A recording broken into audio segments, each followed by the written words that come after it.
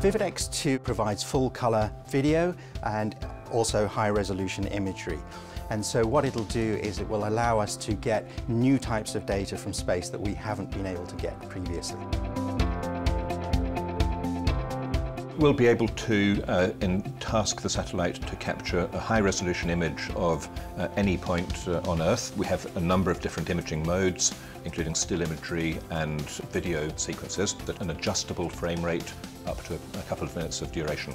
It will be able to actually provide context. So still pictures usually provide you only a snapshot in time of what's happening.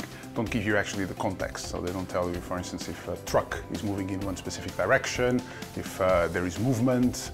So it allows you extra information, and it allows more information about the time, what's happening. And that is quite different from traditional imaging from space. We look at the high temporal resolution of multiple revisits per day, and then we look at ultra high temporal resolution where we've got video taking 25 to 30 frames per second. So we think of that in terms of revisits. We're revisiting every fraction of a second and creating therefore a whole new type of information from space that isn't available today, and that will drive an amazing array of new and interesting applications.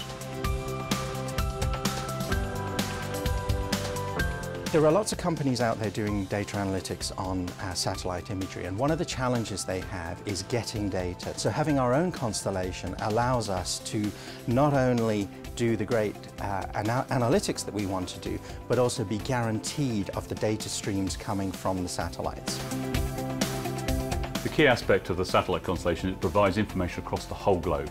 So as markets become more global and more interconnected, you've got to be looking across the whole global market on the supply and the use side. And only satellites can do that in an assured and timely manner. It's transformational to have a large-scale constellation with a very high frequency of revisit to anywhere on Earth, multiple times of day as we finally build out the full scale of the constellation. That's a real game changer. So it puts us into a wholly new and unique position in the global new space industry.